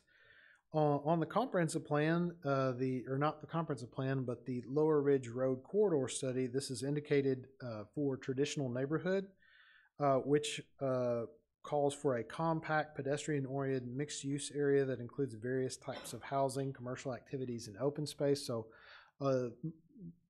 might think more similar to Hendricks Village. However, they're annexing as R1, which is a lower impact type use. So that's fine. In terms of looking at traffic impact, the impact of this could be significant, but it is a large piece of property. The likely use would be for single-family residential. Nothing has been submitted for review, so we don't have anything, a basis for that. But looking at the acreage of the property, potentially up to 175 standard single-family lots, which would generate on a typical weekday about 1,652 vehicle trips on there. It's not within any regulated floodplains or floodways. Lower Ridge Road is a major arterial, but it's open ditch and city maintains. So based on all the development that we've seen go out there, there's more than likely going to be one of the ones that will be moved up the list for improvement over time. Looking at all of the different departments that reviewed this, Planning Department recommends annexation. The Fire Department recommends annexation, provided fire flow requirements are met, which the applicant will have to confirm with Conway Corporation. Conway Corporation recommends annexation. The Transportation Department does as well. So based on that, staff recommends approval of the request. Would allow for appropriate development of the property and be a valuable addition to the city. Any questions? No, sir. Mr. Longy, we're going to open up the floor to an opportunity for you to add anything, if you have anything to add. I do not, unless y'all have any questions. Okay. Commissioners, any questions for the applicant? All right. Anyone else here to speak in favor of the request? Or anyone to speak in opposition of this request to annex? All right, seeing that there is none, we will bring this back into commission. Commissioners, any further discussion needed? Open the floor for a motion. Move to approve. I'll second. I have a motion and a second. All those in favor? Aye. Any opposed? Any abstaining? Motion passes unanimously. Good luck with your development. Okay, next item is 2C. This is a request to rezone from R1 to O2. This is at 0.14 acres immediately west of 449 Reedy Road, or as identified as Integrity Insurance Building. Mr. Walden. Yes, so this is at the corner of Ryan and Reedy, as you indicated. The property is split zoned, so the front portion of it is zoned O2 and the back portion of it is zoned R1. Under the applicant's previous development review approval, they did not have approval to install a parking lot. Since then, a gravel parking lot has appeared on site where detention, I believe, was proposed. So as a result, this was identified by staff, notifying the applicant of the violation on there. The first step in rectifying this is to rezone the property to a zone that allows parking as that principal use to tie it all together. So it's basically bringing the back half of the property in conformance with the O2 zoning in the front. The site is partially within a power line easement that directly abuts the same easement on A1 and to the west, and the R1 property to the south. So it's for any type of structural use adjacent, there's really minimal risk for impact because someone's not going to develop under a power line, or God bless them if they do, they're going to have some real problems. But the surrounding areas is predominantly single-family residential and undeveloped. Staff did not find that the rezoning would likely harm adjacent property.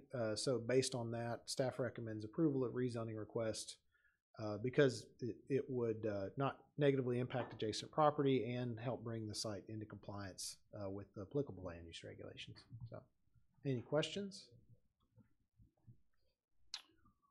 I don't think so. Commissioners, thank you. Anyone here to speak in favor of this request? Any additional comments? It's my property. I just wanted to, just for the record, the retention area was on the north side by Ryan, between the building and the road. And we actually paid a fee in lieu of that before we got the certificate of occupancy. So that was already addressed 2 years ago. In the parking lot, we just didn't have the money to finish it 2 years ago when we were doing it. So we're starting it now, and we're working with Levi prior to him leaving. So hopefully, apologize about the violations. We're going to get it all up to code and ready to go. Excellent. Thank you. Thanks. Anyone here to speak in opposition to this rezoning request? All right, commissioners, what do you say? Seems congruent.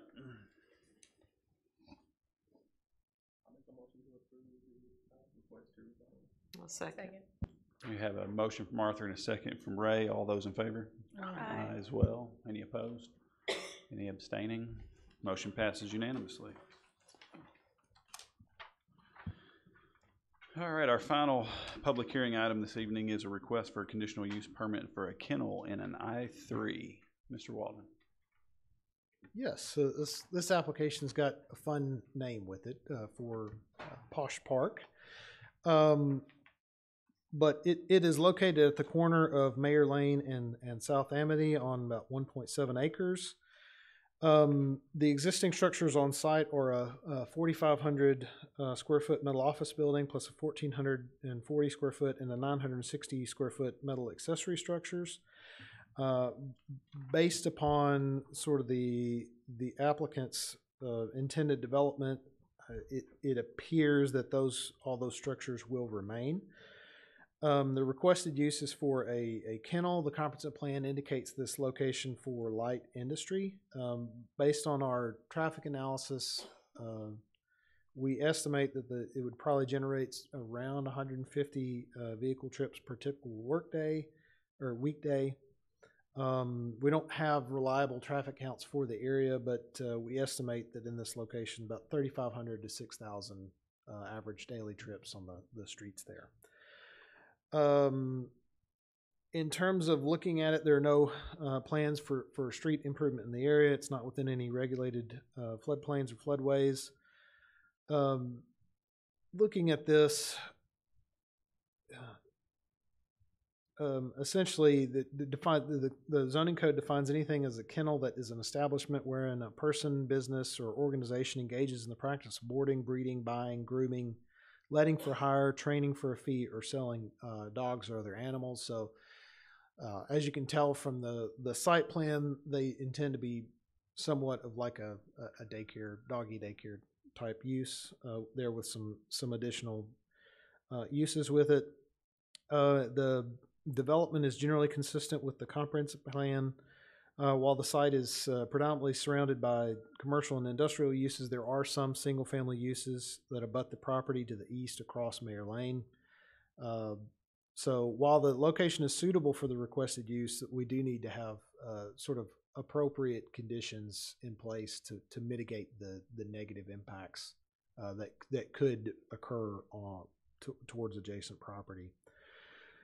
So based on all of that review, staff recommends approval of the conditional use permit with 14 listed conditions. I'm more than happy to go through those, or just let y'all have the ability to read as well. So, any questions? Only question I have is why CUP in lieu of just going C3? That's a good question. Yeah. From a staff standpoint, we would prefer that because it does protect adjacent property. It's Yeah, more yeah. likely to protect adjacent property. Sorry, I'm getting tired. I like it. So the, owners are in agreement with our recommendation? I don't know. Did you have a question, Rebecca? Oh. I don't know. When they come up, I'm sure they can answer that question. I have a question for Yeah, James. this may not be the time, and it's kind of ticky and it's down in the weeds. Like number 6, no animals shall be outside before 6 a.m. or after 10 p.m. I mean, I'm sure the intent is that the animals shouldn't be out like in mass quantity, like, you know, but yeah, but like if they have one dog and they take it outside they can do that, right? Yeah. Okay.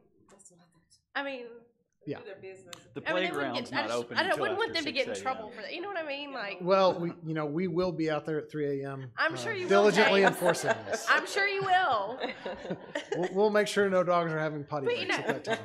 just saying. Can you go back to number 14? Because I don't know if that was to Brandon's question or, so if it's not done in 2 years, it expires. Can you explain 14 and then I think I'll. Yeah, the reason why we have had numerous zombie conditional use requests that essentially we've had ones that have been approved 5-10 years back and then they never get developed and then they roll around and come back and say, hey, we want to build this now.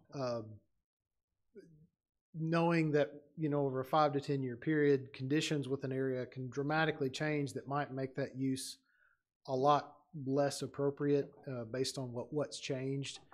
And so as a general practice, it's not something that we have in the regulations yet, but that we do intend to have in the regulations, basically, that if it's a use it or lose it, essentially, because if you're not intending to use it, then there's no reason to have that vested land use right. Okay.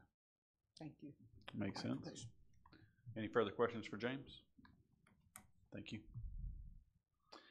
We have anyone else here to speak in favor? Name and address, if you will. Yes, Kevin Miller, 11740 Maumelle Boulevard. So I am the owner of Posh Park. We're very excited about this opportunity to be in Conway. We have been searching for about a year or more for a property, and it's very hard to find one to put a kennel in Conway and not, disturb too many people. So we think we found the right one. We currently have a property in Maumelle that we use right now, and we know there's a high demand for doggy daycare and boarding here, just because we get a lot of people from Conway that are using our services as well as employees. So we have, there's facilities here that are no longer taking puppies or taking daycare or boarding because everybody's full. So that's about all I really have to say. I'm new to this, so I'm open to questions, and I know y'all have lots of questions, so I'm open to those. Are you in agreement with the staff recommendations? I am. Most of those I was fine with. I had a curiosity just about number 8. I know y'all want to put shrubs around, but this is 1.7 acres, so it's a lot of fencing around this property. This is also, it's industrial use, so my understanding was it was for, this type of business. So, just not sure about number 8. Can you tell us what a noise abatement is that That's, well, yeah, go ahead. I don't know. Animal curtain? Well, or- that's what I'm trying to get clarification. We currently have 8-foot wooden fences in our play areas right now. The place currently does have fencing around it, which we were going to put, a privacy cover over it so the dogs aren't going to stand there. Most of the times, dogs don't stand and bark out too much. They're usually trying to get back in. And we will have indoor play areas, so most of the time, the dogs come in and run around and play inside. We do have outdoor play. There will be some out there, but, like I said, it's very rare they stand at the fence and bark out. And we will have staff in the play yard, so we regulate the barking. We don't just let them our staff would go crazy if they barked all the time. So, But do you know what a noise abatement curtain is? There's different terms, there's different levels of that. So I know what that means, but that's what I'm trying to get clarification on. What exactly? Do we have a clear definition of a noise abatement curtain? I mean, there's all different sizes, of course. I mean, that would could be a wall that has insulation in it that would be noise invading. So It's basically just something other than chain link fence that helps cut down on noise. And I guess the exterior play area isn't the entire perimeter of the 1.7 acres. There's gonna be designated play areas, is what I was envisioning from what you said. Yeah, to begin with, the building there on the right, we will start with the play yards to 3, and we will kind of grow into these areas, you know, as we go. So we're gonna start small, of course, which is gonna take a little bit of time, but really it's gonna be on the other side of the building. Most of the playing and the barking and the noise is gonna come from the east side, or sorry, the west side of the building. The homes are to the right, to the east side, so they shouldn't hear as much as what, you know, the barking is gonna go from the other direction, so. Any further questions for the applicant? Thank you, sir. Thank you. Open the floor to any more public comment if we have anyone here to speak in favor or opposition to this request. Come on down. I did have a question for Mr. Miller. Will you be having, I guess you will have animals overnight, and you will have staff? Yes, we do. Overnight, okay. Okay. And they won't be outside after that 10 o'clock hour. They will all be White House meeting. All right. The floor is yours, sir. I'm Don Havens. My wife Kay and I live at 1900 South Amity Road. We're immediately across the street, Mayor Lane. On the left, residential from there down. I think we just got our property values killed right here, or we're in the process of doing it. But I've got a couple of questions, I guess, but I want to preface those remarks by saying I appreciate the work that went into this. What comments and stuff is included in this addressed a lot of our concerns, and I appreciate that. There's a few questions I got. How many animals are we talking about at any given time? Are we talking about one dog or 100 dogs? Well, we're gonna grow. It's gonna be a while before we get to 100 dogs. So, but we would not have 100 dogs just right there on that side. They're gonna be on the other side spread out. Plus there'll be staff there to mitigate the barking. Like I said, we don't allow barking. Of course it's gonna happen, but Well, I wish you'd have my dog. We'll He likes to bark. Anytime you wanna go on vacation, we'll Yeah. come back. The other question I've got is, I understand the definition that was given, but there's some loopholes there. Does this include goats, ducks, chickens, reptiles, rodents? Exclusive to dogs and cats.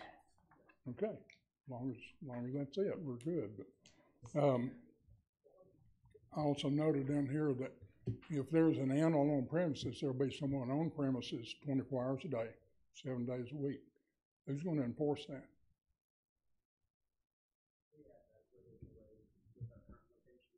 So we have, just to keep the dogs safe. I mean, there's been an incident recently in Texas where a place burned down and fight the dogs didn't make it. So we actually have someone on staff there that's part of our customer service. I would assume there'd be a certain amount of liability too to take on if you were left someone's dog unattended. I police my speeding and stuff, but sometimes my definition of correct is not the same as my oldest son who's in law enforcement. I'm just curious about who's going to have oversight here and final say. In boarding and grooming and breeding. No breeding. I thought breeding was included in that. They could, I think that's all encompassing for kennels, I guess, with their definition. Yeah, well, it was in there. So basically, that's about all I got, other than the fact that I see it being really detrimental to my property values. We moved out there a long time ago. We liked the area, loved the location. We got good neighbors that moved in with us. Conway Courier Service, UPS is out there, Weaver Bailey, They're all good, and we don't have problems with those folks. We don't want any problems. We're retired.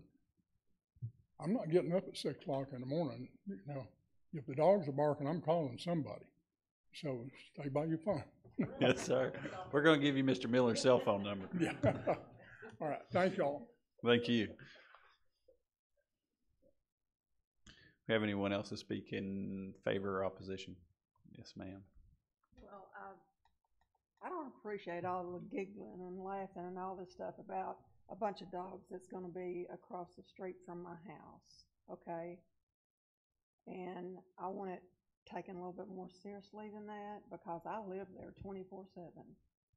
And I don't want to walk out my back door and hear a bunch of dogs. I don't own a dog. I don't want a dog. And I don't want to hear a dog. I don't want to hear a bunch of them.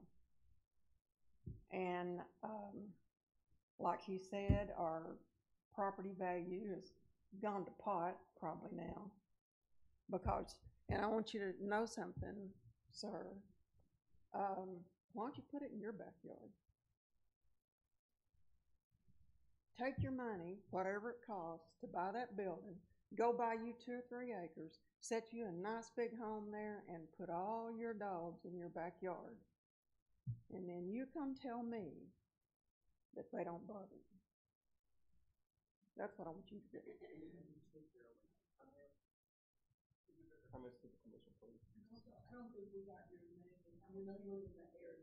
I'm Kay. I'm his wife. Yeah, that's in that. Yeah. And like I said, you know, I'd like to take this a little bit more serious because I am there. Whether anybody else is over there or not, it won't be him. So I just like you to consider that this is our home and whatever value it has now, I don't know what the value is going to be when a bunch of dogs are moved in across the street. Understand. Thank you. Thank you. Have anyone else here to speak in favor or opposition? Yes, sir. How are you? Hello, my name is Marty Backey, and I live at 1910 Amity Road. I'm 2 houses down from this. One of my main concerns is I really think a facility like this should be outside the city limits. You know, we live by the lake. We've got several people coming out there already dropping off dogs, just abandoning dogs out in that area. I'm afraid that if we get a facility like this, people are going to just think, oh, there's a dog facility out here, let's just go drop our dog out here, and they'll be running wild. You know, the other thing I noticed is the time frame on Monday through Friday. It was 6 a.m. to 5:30 p.m. or something like that. And then on Saturday and Sunday, it's 8 to 5. Why can't it be 8 to 5 Monday through Saturday if you approve that? I don't think the 6:30 to 5:30 or whatever it was. I think 6:30 is a little bit much to open up a kennel and everything. And if you can do it 8 to 5, 2 days a week, you could do it 7 days a week. But I'm against the whole development. I think it needs to be outside the city limits. There's plenty of places outside the city that have spots that they could go to. Thank you. Thank you, sir. Yes, sir. Come on down.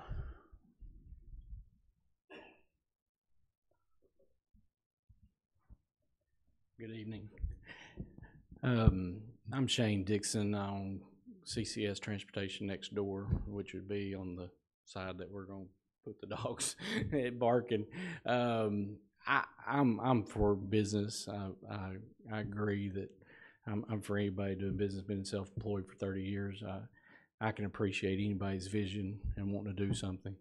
But for the haven's sake and the other neighbors over there, I just want to put some thoughts in that, yes, we're a quiet office. We have a trucking company there, a lot of people in and out. And every time someone walks out and we're trying to conduct business, you're looking at dogs barking the whole time. And I know dogs can be controlled, but I also know that there is an issue with the noise and I would just, and there's a lot of wildlife that runs around out there, and they're going to see those, and that's going to, trigger the barking. And I'm not. I hate to say I'm opposed to it, but I would really be heavy in consideration of what the criteria and the conditions is, and for the neighbors' sake, even more than mine. I mean, I don't live there like they do. I just conduct business there, and would appreciate your consideration of their situation of being there 24/7, and me being there through business hours through the week. It will change the noise factor there drastically, and I feel like it will. And like I said, I support you. Want everybody to succeed in business. It is going to have an impact. So thank you for your time. Thank you, sir. Yeah, go ahead. Mr. Miller, can you confirm for me, there seems to be an assumption that the dogs are going to be let loose in a fence in the backyard and just there all day. Would you confirm that there are times where there's inside play and outside? Like, I'm thinking of it like a daycare. I've never had a dog. I've had a kid with a daycare, right? And they went outside certain times of the day, and they came in certain times of the day. It is free roam, they free during the day, but we do have times where we put them up for nap time. We take them to calm them down. So if the dog is excessively barking, we will put them inside to keep the noise down. Because one starts barking out also, we watch that to make sure we don't have excessive barking. So we do a rotation. Plus, we usually start dinner around 4:30. That's when we start putting the dogs and bringing them inside. So we're usually shutting down. The reason we're open just because people are picking up their dogs. So then we still need to have that open hours. But most of our dogs are going to be inside around 4:35 anyway. So, and early in the morning, they're not going to be out right at 6 a.m. We're going to feed them breakfast. And after we feed them, we have to let them sit for a little bit just so they don't go out. So we have to let them sit inside. So they're not out right at 6, right around 7:30. These are dogs that are owned by people that it's like a doggy daycare. They're gonna be boarded for a while. So it's not like the Conway Animal Shelter where you just have dogs for adoption or things like that. And we also are going to do training. So if these dogs that do have excessive barking, we will have the back building will be our training facility to help with these dogs, help maintain them. So we'll encourage the parents to say, hey, if you want to come back, we need you to do the training. If you can't, then excessive barkers, we'll say, sorry, you can't. We'll have plenty of dogs to deal with. So if we have that, trust me, my staff would go crazy. And we try to help the barkers. Thank you. Anyone else to speak in favor or opposition to this request? Ms. Yes, I don't Tucker. have a dog in this hunt, but I wanted to take an opportunity to be on this side of the podium. I don't remember who was on the commission when Hounds Hideaway came before it, but I do recall that there was a lot of the same concerns, and they have ended up being very good neighbors, and it has been a valuable asset to our community. And if you go on vacation, you have to call them like 3 months in advance. They stay completely booked. So I just think that it would be a valuable asset to our community. That's it. Thank you, Ms. Tucker. Any further commentary? Anybody have anything else to add? We will bring it back into commission. Commissioners. I have a question, I think, for James, now that I've kind of heard and seen. I noticed the zoning is kind of all over the place out there. There's some A1 and there's some industrial and then a little bit of R1. Can you speak to like what this, was this industrial first, or did the residential come in after, or was it kind of residential first and the industry and commercial just built in around it? I would probably defer to the residents that are out there because I am honestly not sure. I do not know. looks like it's been on an as-needed basis, because probably that was all A1 at one time. And then if a business needs to be here, they got a zoning, and here they got a zoning, so it's just kind of. Yep. And there's just the one slice of R1 right there. So is there any type of noise ordinance after their hours of operation? Because I think, were they worry about times all throughout the day? Yeah. Or day and night? Day and night.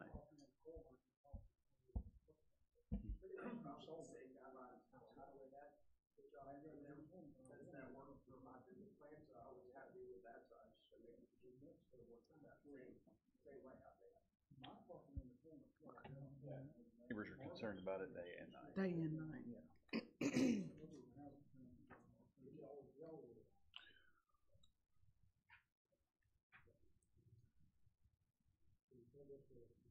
Any further discussion? James is asking them what it previously was to get answer to Laura's question.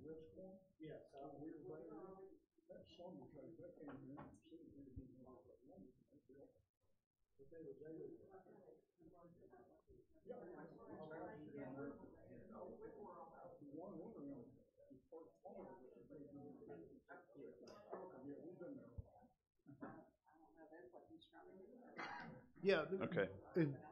So we had a little committee back there. Essentially, yeah, one of the neighbors said that the residential has been there. Some of that residential has been there at least in the mid to late 50s, which predates the industrial park. Thank you.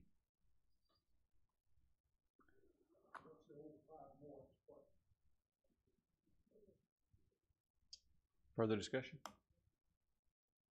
Call it to a vote. Anyone like to?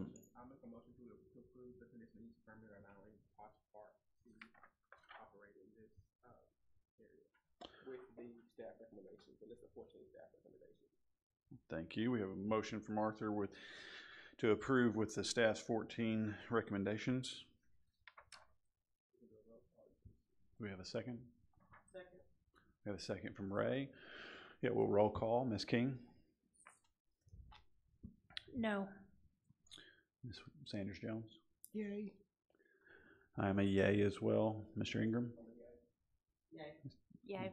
Yay. Motion passes. Okay, now that concludes our public hearing items this evening. We have, the next item is item 3A, which is an adoption of our calendar for next year, 2022. I move we adopt our calendar for 2022. Second. All those in favor? Yay. Aye. Any opposed? Yay. One of those is on your birthday. I'm kidding. I better write that down. Motion passes unanimously. Calendar is approved. Is it really? No, staff told us right there. Okay, All right. and then I guess our 3B item is the election of officers for our 2022 year. Mr. Walden, what's the best way for us to proceed with that election? Well, it's whoever's not here gets elected. The bylaws call for y'all to select this each November. Obviously, if you do not feel like you want to select it tonight, you do have December, but you'll certainly need to be thinking along those lines because the chair and the vice chair are both graduating out of the planning commission. So we're going to need to have those two positions filled.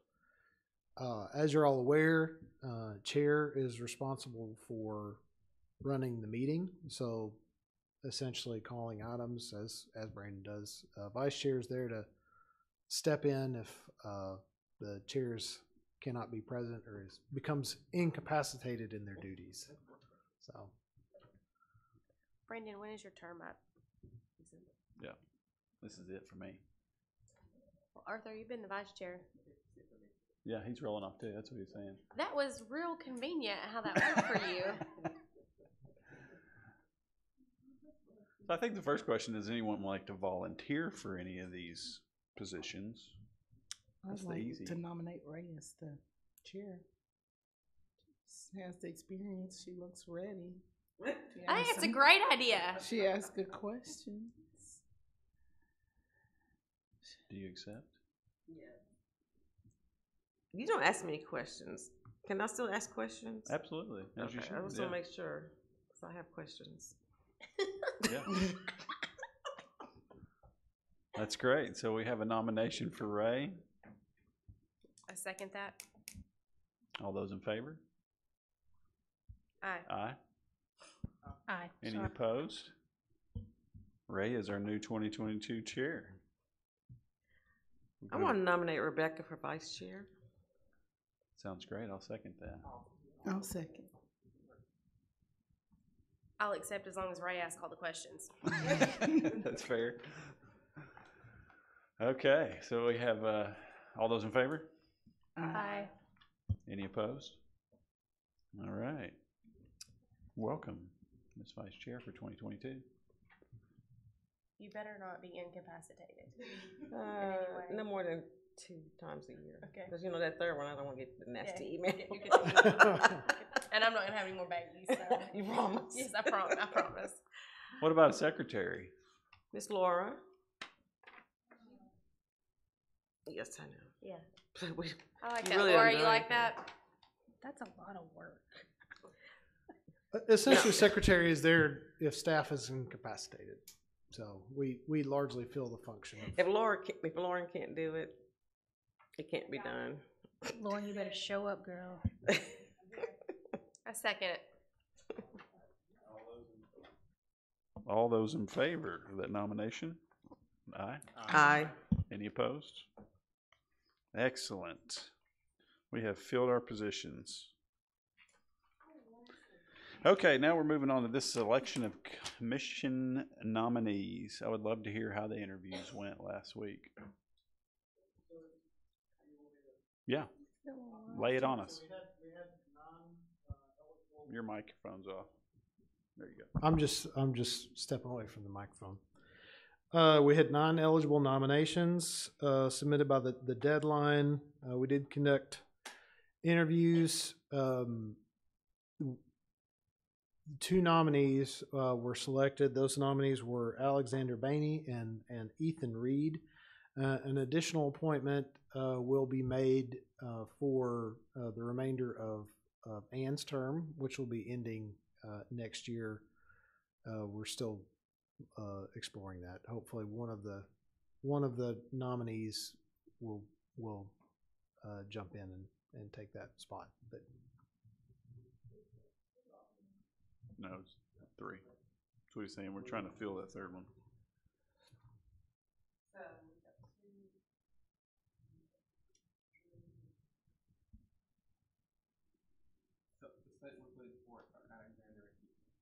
Correct. Are we Yeah. voting, do we decide if we're voting on a slate or individually? Do we ever decide that? I would recommend voting on them as a slate. Okay.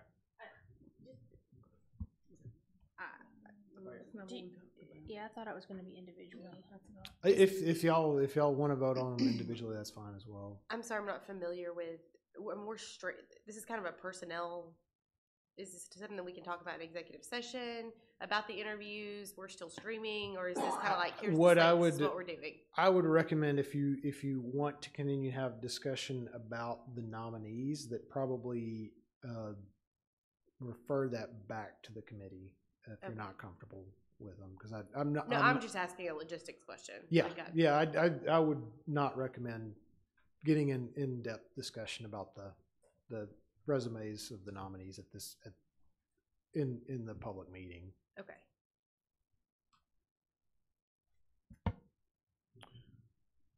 Okay. So do we need to vote on those 2? And then we're still yes. looking for the third? Yeah.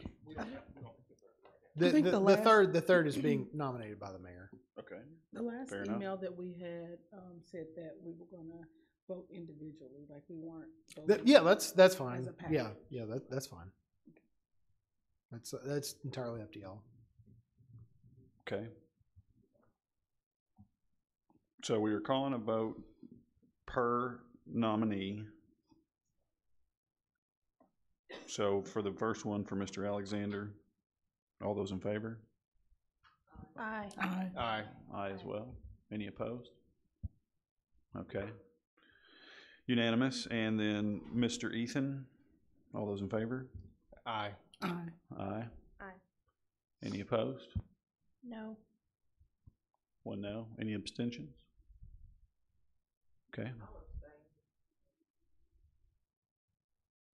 Abstain. So we have 5 yays and 2 abstentions, or 1 abstention, 1 no. Sorry. Got it? Okay.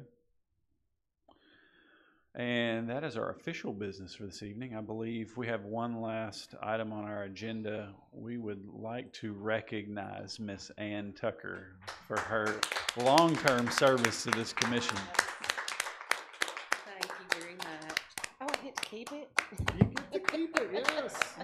Thank you very much. It has been my pleasure to serve with every one of you. Thank you very much, and I look forward to working with you through the council.